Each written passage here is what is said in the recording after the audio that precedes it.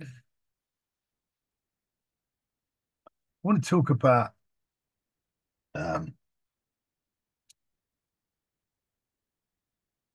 2 Corinthians 12:9. And he said to me that my grace is sufficient for you, but my strength is made perfect in weakness.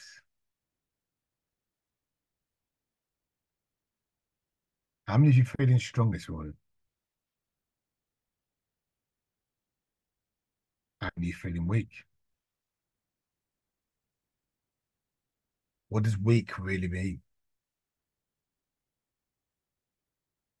Is weak a terminology that we bound around in our lifestyle today?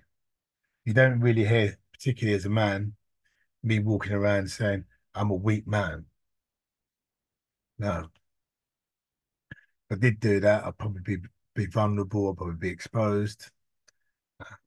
But we all have weaknesses. But we tend to want to sometimes cover up our weaknesses because we want to portray an image. I know for me, um, I don't like showing my weaknesses. One of the reasons why I don't like showing my weaknesses because I know simply people take advantage of that. Um, so how do we be true to ourselves? Well, Christ says, he said his grace is sufficient for us, and his strength is made perfect in weakness. So those of us who live by faith and go against the world, the logic of the Christian faith is different from the logic of the world. So in the world, if I'm portraying weakness, I'm vulnerable and I'm exposed. But in the Christian faith, by presenting my weakness to God, I'm empowered.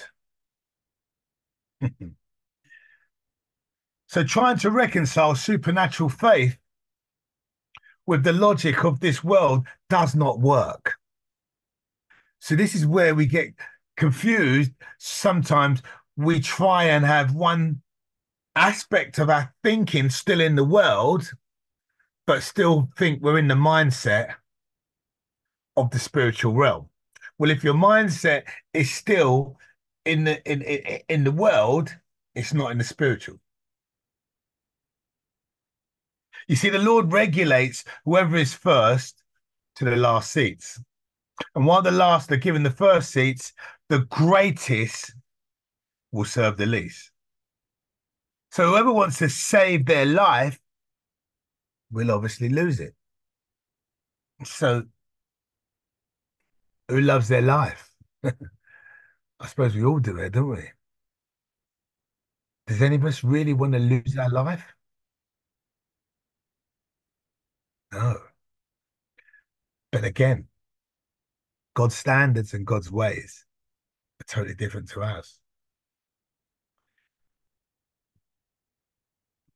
And even the power of God is made perfect in weakness. You see, in light of this, Paul realized that his weakness was a sign of strength.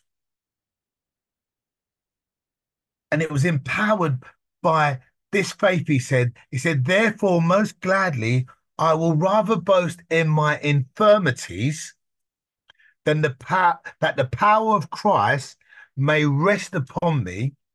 Therefore, I take pleasure in infirmities, in reproaches, in needs, in persecution, in distresses, for Christ's sake.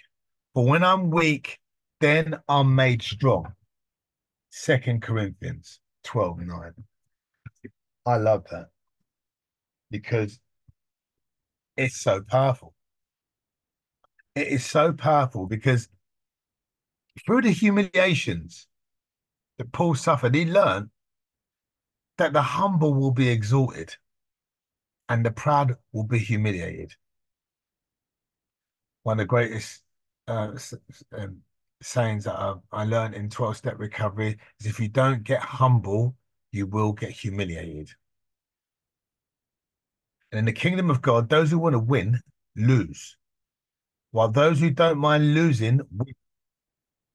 You see, the exact opposite, the exact opposite of the rules of this world, that if you feel weak, humiliated, or defeated, know that it's the perfect moment for God's power to be made perfect in you. It's time that we pick ourselves up and go forward because God is with you. He is with you. He is with you. And it's so beautiful knowing that in my weakness, God is with me. In my infirmities, God is with me. In my lack, God is with me. In my difficulties, God is with me. I just think that's so powerful. I think it's so powerful because we know in this passage leading up to this, Paul was talking about the thorns in the flesh. And we learn from many previous lessons, particularly from verse 7 in 2 Corinthians 12. Verse 7, we learn the precious lesson that, first of all, it's proof that even divine revelation of the Lord does not correct the flesh. Say that again. Even divine revelation of the Lord does not correct the flesh. Even after Paul had listened to the language, he still had the old nature and was in danger of falling into the snares of pride, into the clutches of his old nature. And he knew he had thorns in the flesh. How Job learned these lessons. What's the thorn in the flesh? What is the thorn in the flesh that's maybe in your life? And how do you see that thorn in the flesh? Well, it's interesting that the scripture says that we need to examine ourselves. All we can say for sure is that it's some bodily trial that you might be going through. We certainly know there was a bodily trial going on in Paul's life, and God allowed it to come into Paul's life. There's no doubt that the Lord personally failed to specify exactly what the thorn was, but we know it was there. And the apostle described the thorn in the flesh as a messenger of Satan to buffet him. In one sense, it represented an effort on Satan's part to hinder Paul's work in the work of the Lord. But we know that God is greater than Satan.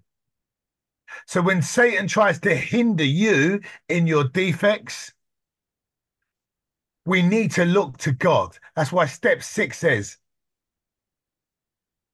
we can surrender all to him. It says we can give it to him. We can own that weakness and ask God to take it away. Why? Because we know when we get humble, we can be successful in our service to Christ because we're more dependent upon him rather than on our own strength. And that's why it's important to surrender our weaknesses over to him, because we become more dependent on him rather than on our own strength. Paul was humble. Oh boy. He wanted more. And 3 times the Apostle Paul prayed to God that this thorn in the flesh might be taken away. Hello, Natalie. How you doing? And in verse 9, we see that Paul's prayer was answered, but not in the way it hoped. In effect, God said to Paul, I will not remove the thorn, but I'll do something better. I will give you grace to bear it. Why do you think that happened? If God had removed that thorn in the flesh, then Paul wouldn't have to be dependent on God. God gave him grace because God's got wisdom. He's got wisdom from above. You want my power and strength to accompany your preaching? Well, the best way to have that is for you to be kept in a place of weakness. If we want God's power, we need to be in a place of weakness. We need to be in a place of dependence to him. There's something very beautiful in this verse which we must not pass over. The literal translation on the first part of the verse is, and he kept saying to me, it was God's continuous answer to Paul's thrice repeated prayer. And it continues to be God's answer to his suffering people. If you're suffering right now and you're going through something, rejoice. Count it all joy. Seek him in your suffering. You see, because God is in us in the companionship when we seek him, when we're going through trials, tribulations, and suffering. The Son of God gives us a type of assurance that he's with us, that his strength is our enabling grace. Notice that God says that my grace is sufficient for you. He's not just speaking to Paul. He's speaking to every single person here this morning, that his grace is sufficient for you, no matter what that suffering is, no matter what that situation is, no matter what you're going through in your life today, that his grace is sufficient for you. We don't have to ask him to make his grace sufficient. It already is. And the apostle is completely satisfied with the Lord's answer. And so he says, therefore, most gladly, I would rather boast in my infirmities that the power of Christ may rest upon me. I'd rather boast about my weaknesses so that the power of the living God will rest upon me. I don't want to boast in my own strength. I don't want to boast about the things that I think that I'm doing. It's not about me. And when the Lord explained the wisdom of his actions, the Apostle Paul said, in effect, that that was the only way that he would want it to be. Instead of complaining, instead of grumbling, there was none of that. Grumbling and complaining about the thorn. He would glory in his infirmities. He would get down on his knees and thank the Lord for them. He would gladly endure them if only he knows that the power of Christ might rest upon him. Oliver Saunders puts it in a way. He says, the world's philosophy is what can't be cured must be endured. And Paul testifies, what can't be cured can be enjoyed. So wonderful. Did he prove God's grace to be that he welcomed fresh occasions of drawing up the fullness. He said, I gladly glory. I even enjoy my thorns.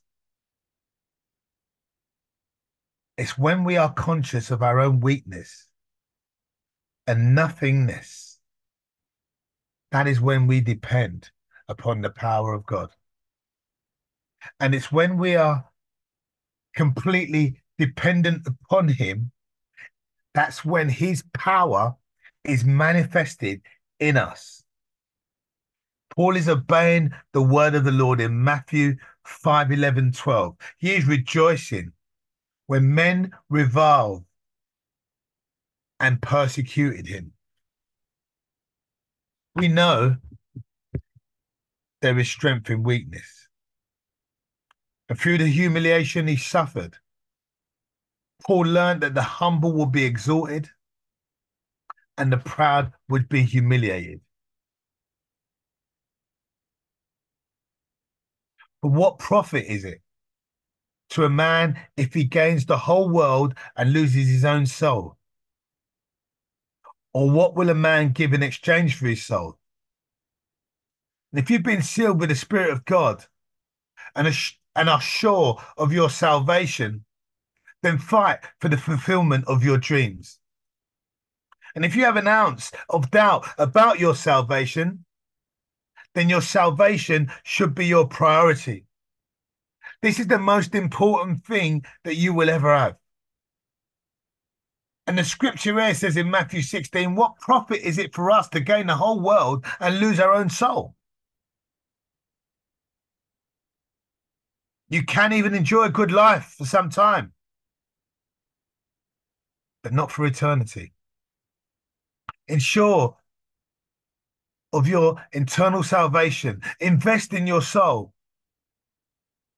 When you fulfill this spiritual dream, all other dreams automatically become fulfilled at the right time because it is written.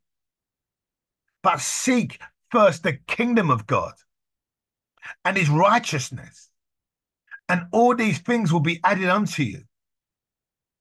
You see, many people make the mistake of overlooking this piece of advice and just focus on gaining material blessing. They forget that the spiritual blessing paves the way for all other blessings. We must be pursuing the dream of our eternal salvation before attaining any other spiritual blessing. It's like chasing after wind, the scripture says. We know there are loads of people who succeed materially. I know what it's like to be a very rich man and to squander wealth. It didn't last long in my case. 10 years. I came into recovery in 1996, 2 black bags. And I left the treatment centre, Cloud's House. 1996, I was a millionaire by 2007. Took 10 years. A millionaire. Wow. Fantastic. Squandered it.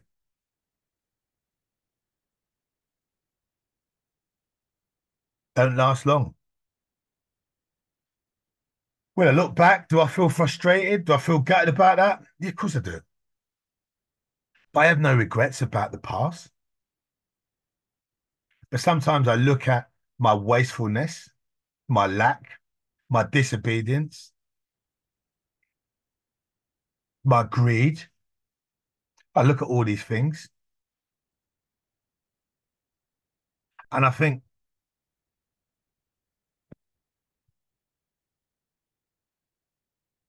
it's horrible when you're in a place where you know you've been wasteful. And particularly the inner critic of the enemy can be quite loud, the voices that can come in. So it's really important that we take a note of the trillions of voices that are in this world. 1 Corinthians 14:10 says, there are many and so many kinds of voices in the world, and none of them is without significance. There are trillions of voices, inner voices, the voices of evil, the voices of the media, the voices of other people, all of them competing for your attention. And you can become a result of these voices. If I was to listen to the voices every day from the time I squandered the enemy telling me about the things that he would really hammer home to deter me, you're a failure, you're this, you're that, you're wasteful, you'll never get again, da da da da da da da da da, but loud in a da da da da da. It's enough to send you crazy, literally. It's no wonder mental health is on such a rise because of the voices that are going around in this world today. The voices, if we tend to be overrun by these voices, it can literally send you crazy.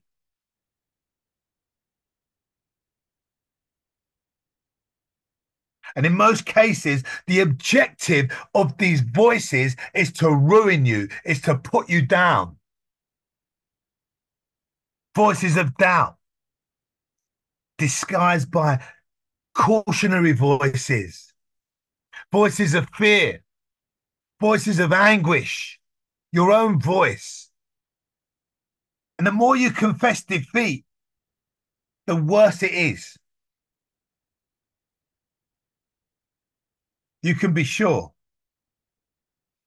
that when you meet someone you trust, you tell them about your problems, you vent your feelings, you get honest. Our program talks about honesty, open-mindedness, and willingness. With these, we are well on our way. Honesty, open-mindedness, and willingness. That's in our conversations. That's where we are in our feelings. That's where we are in our lives, where we are in our stumbling blocks, where we are with our thorn in our fleshes. You see, Paul was honest to the people. He was the apostle, but he told them about his weaknesses. He said, I'm going to boast about my weaknesses so that the power of God can rest upon me. Hallelujah. I'm not looking forward to -8 degrees, about 20 odd kilometers this Saturday. I'm going to boast in my weaknesses right now. I don't want to do it. Hallelujah. When I'm looking at this weather, they're talking about hiking, they're talking about spike boots and all this sort of stuff. I'm like, oh, mate, just get me into St. Lucia, please. Can't wait. My weaknesses, I'm boasting right now. I don't want to go. I'm wondering how I'm going to get through already. Is there any exit routes? Is there any turn-offs? They're talking about climbing and going around, and they're going around some tricky movements. I'm like, oh, no, it's ain't me. There are doubts going on already in my mind. I'm not even there yet. There's a big part of me that's petrified because I'm out of my comfort zone. And when we're out of our comfort zone, it sows some stuff into us. And that's why we need faith to churn up those doubts because we can get lost. At church, you hear the word of God, and for a moment, you forget the voices of the world. You forget about your problems. You get into the midst of the spirit. You maybe get into a bit of worship, and you're in there. You know, you're forgetting about all your troubles, the areas, the difficulties, the challenges, maybe the struggles. Because the message of faith casts away doubt. Faith is awakened inside of you, and you start believing in yourself, and you start believing in God. You become strong. Your doubts start to diminish. Your faith rises, and you feel great. All this is useless if you walk out and then start listening to the thousands of voices out there and forget the voice of God. Forget the voice of faith. The voice that says, do not fear either. You're going to march up that hill. The voice that says, I am with you always. The voice that says, be strong and courageous. The voice that says, I'm going to make you an overcomer. There will always be voices in the world, but we should only listen to the voice of our living God. Father, we thank you. Thank you. As in Deuteronomy 8:17-18, it says, then you say in your heart that my power and the might of my hand have gained me this wealth. And you shall remember the Lord your God, for it is he who gives you power. It is he who gives you wealth. It is he who establishes you. His covenant is with you because he swore to your fathers as it is this day today, which is Wednesday, the 28th of February, 2024. Because the word of Lord is the same yesterday, today, and forevermore.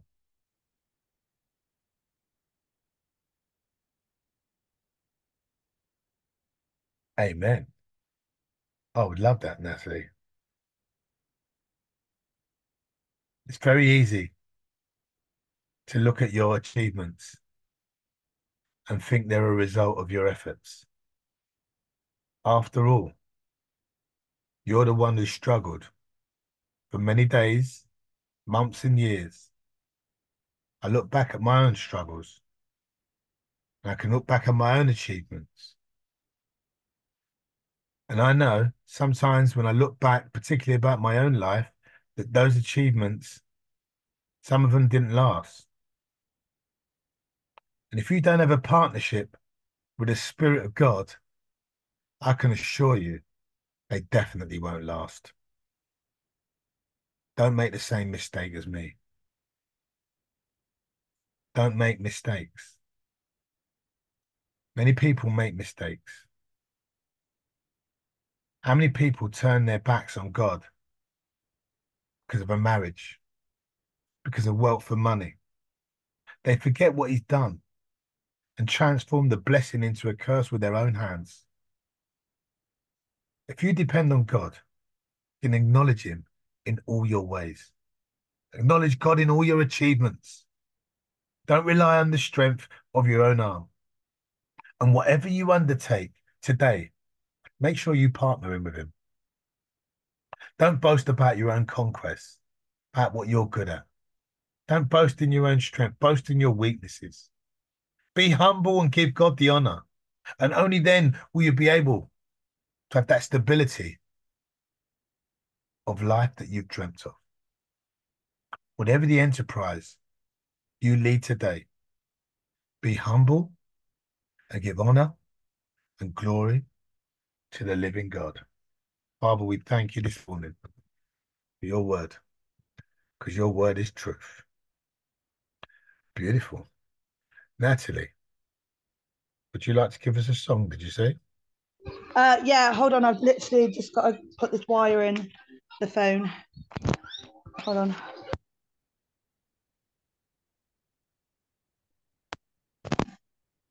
Here, Ben and Holly. Can you hear me okay? Can hear you. Okay. I've been going on TikTok and I've been praising Jesus on some of the Christian rooms in there, and I've been absolutely loving it. It's been such a blessing. Amen. Hold on. And I got a proper setup now too. Right, hold on. Oh no, what am I doing? Sorry, I'm just trying to get Alfie ready for nursery as well. All right. Ivory, he's free now. Yeah, no, it's unbelievable, isn't it? It's crazy. Yeah, that picture I sent Gemma, I was like, oh my God, that was ages ago. Unbelievable, isn't it? Right.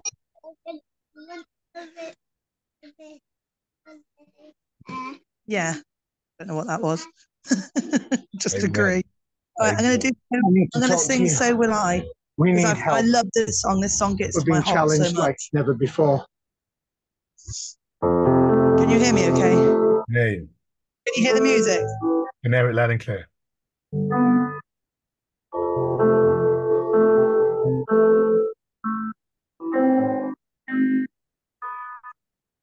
God of creation, there at the start, before the beginning of time.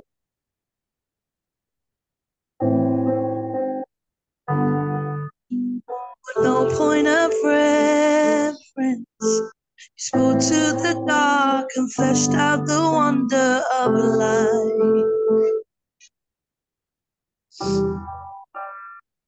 And as you speak, 100 billion galaxies are born. In the vapor of your breath, the planets form.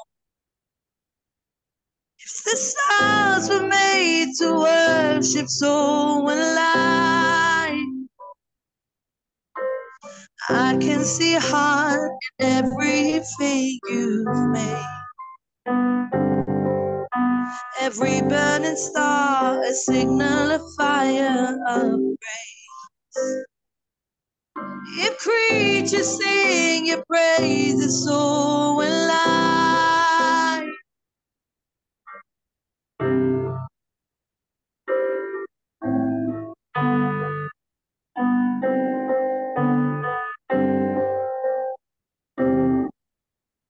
God of your promise, don't speak in vain, no syllable empty your voice.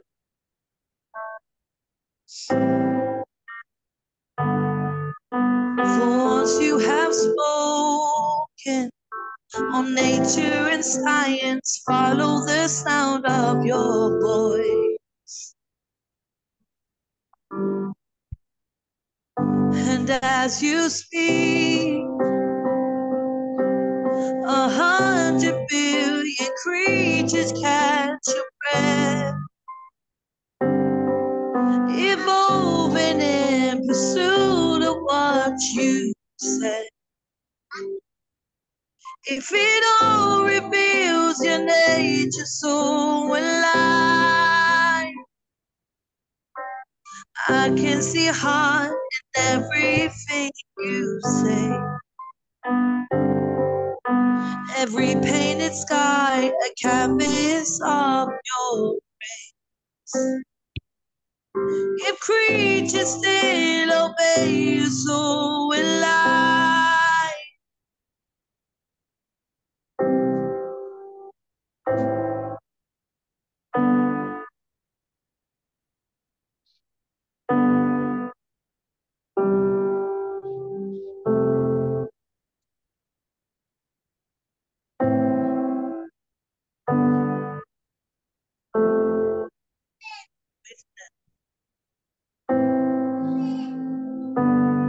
If the stars were made to worship, so will I. If the mountains bow in reverence, so will I. If the oceans roll your greatness, so will I.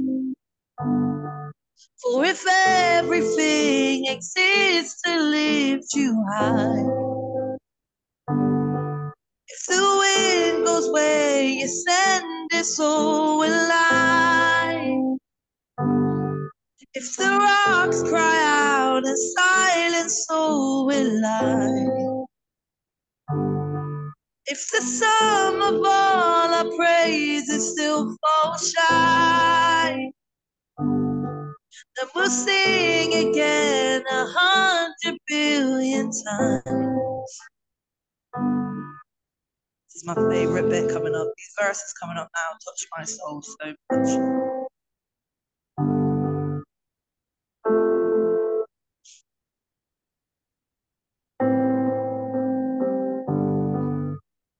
God of salvation, you chased down my heart through all of my failures and pride.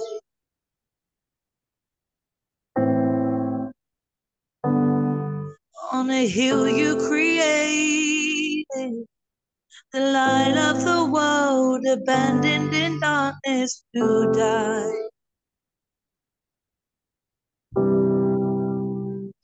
And as you speak, 100 billion failures disappear.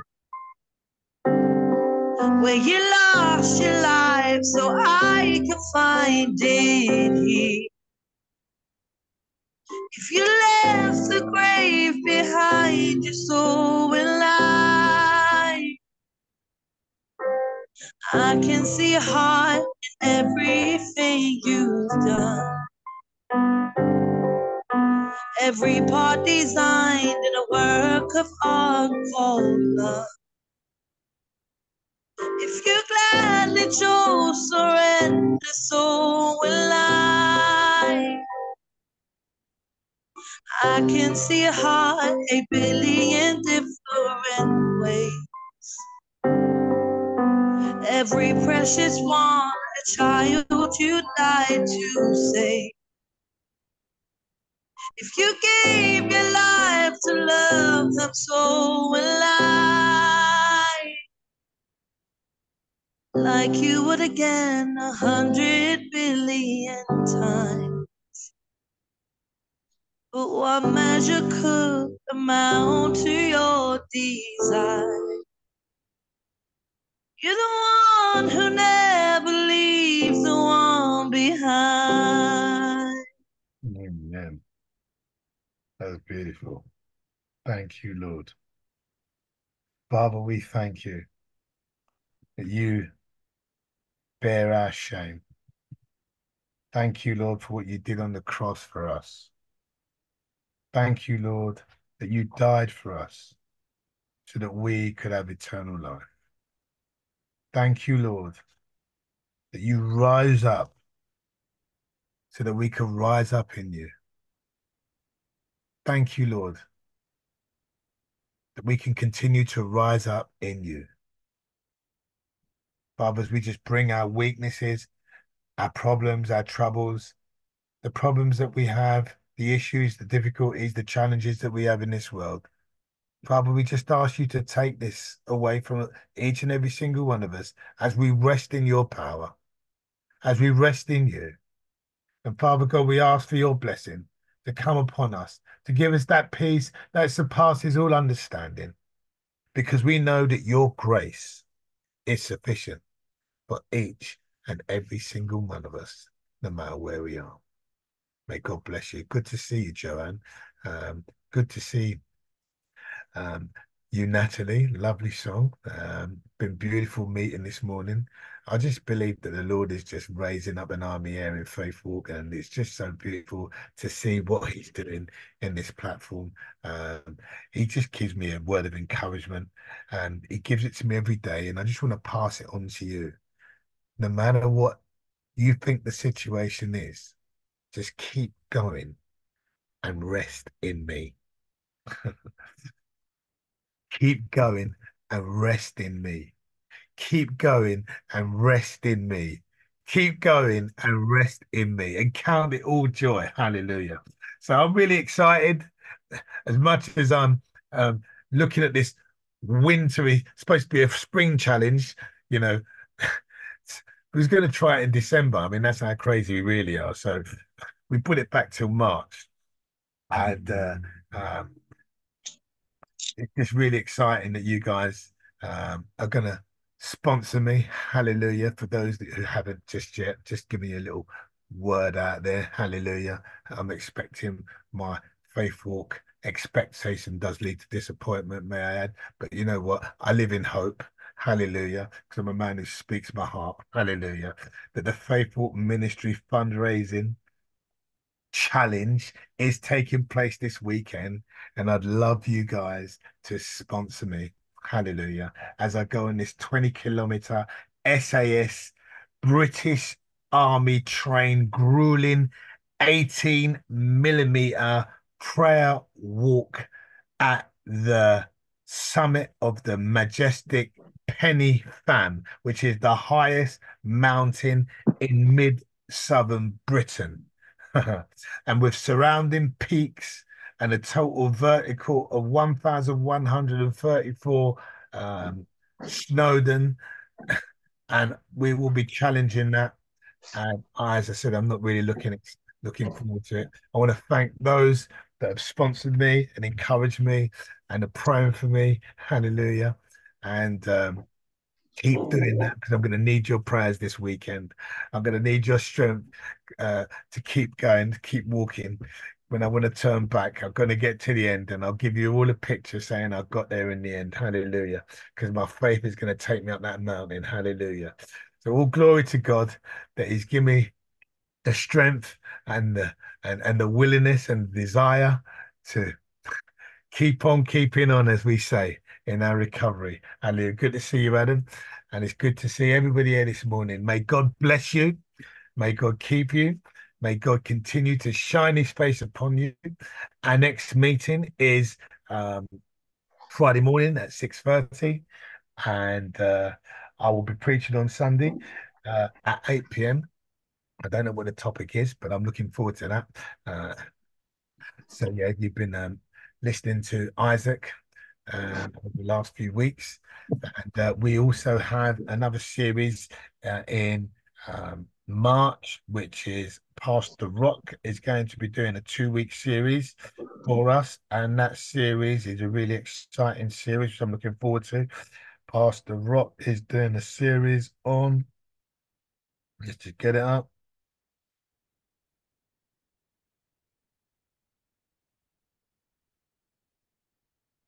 It is the title for the series is Where is God in Tough Times? It's a question. I'll send you the link, Adam. God bless you. Thank you for that. Where is God in tough times? Going through the passage of Ezekiel 1. And for the 17th, everything must speak of God's glory and God's purposes is equal to. So if you want to get up to speed with those, one of our series is in March. Is equal 1 is equal 2. Yeah, that's going to be really interesting. Also, our evangelism team is also meeting up in Luton. Again, we'll be worshiping and praising and ministering in Luton on the 9th. If you want to join on that mission with us, I'll be looking forward for maybe hopefully seeing a few of you guys coming out with us and experiencing the goodness of the ministry and the outreach out in the street. Hope to see you guys there again. You know, if if you're part of this ministry, please come and experience the fellowship that we have in these times. There's nothing better than these get-together. So if you can make it, I really appreciate it if you could join us because we'd just love to have you there and we'd love to fellowship with you and we'd love to meet you and we'd love to just be doing ministry together because that's what it's all about, doing ministry together. Hallelujah. May God bless you all. And may God keep you and may God continue to shine His face upon each and every single one of you. If anybody's got any particular prayer requests, I'll take one or two right now because I think it's always good to close in prayer.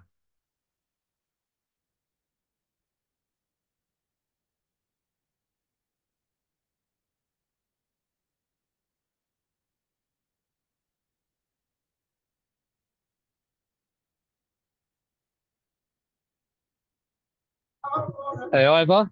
Hi there, buddy. Hello, brother. I just want to, is it okay to lift you up for your walk this weekend? Oh, I'd love to do that. Thank you very much. Thank you. God bless you. Heavenly Father, in the name of Jesus, Lord, when two or more are gathered in your name, there you are. So, Father God, we just lift up brother Ivor today, Lord, and we just thank you. We thank you, Father, for this ministry. We thank you, Jesus, for the love that's shown and the growth that comes through this ministry, Lord. We just give you the glory. We give you all the praise, and for you are worthy, Lord.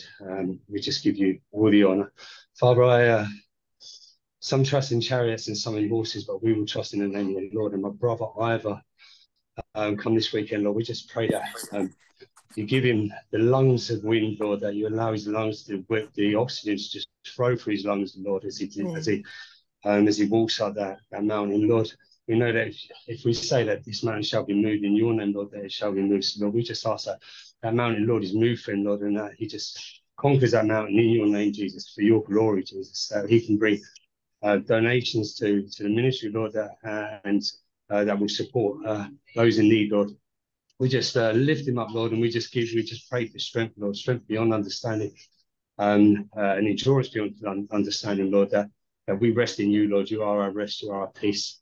And so, Lord, I just pray that you just give him every step that he makes. And Lord, I just pray over the team that he's with this weekend also, Lord, that they support each other, Lord, to lift each other, Lord, and in those times when they may become weary, Lord, that they all can just press in to you, Lord, and then just pull their strength from you, Lord, for you are our strength, Lord. You are our grace. And Lord, we just thank you for all that you're doing in each and every one of our lives, Lord. And I just pray a hedge of protection around all of my brothers and sisters in the call, Lord.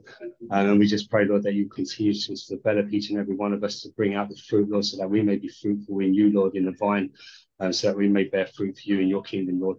Shine your light for us, Jesus. Lead and guide us in your mighty, precious name. Amen. Amen, amen, amen, amen, amen, Amen. amen. That's beautiful. Absolutely beautiful. Thank you very much for that. And it would be such fitting if I didn't say how you could pledge or you could donate www.faithfulministries.co.uk, or if you receive the flyer that I've sent you, you can use the QR code, or you could use the PayPal, or you could donate via bank transfer to Faithful Ministries, account number 603 48262, sort code 309897. All the information is on our website. Feel free to pledge and join a very, very good, worthy cause. I pray that the Lord will bless you, and and he will keep you and continue to shine his face upon each and every single one of you. In Jesus' mighty name we pray. Amen. Go in peace and serve the Lord. Look forward to seeing you guys tomorrow night. For those of you that are on the discipleship course, look forward to it. God bless you. Amen. God bless you. God bless you. God bless you. Take care. Thank you, Ivor. I God appreciate bless you. you. Thank you. God bless you, sir. God bless you.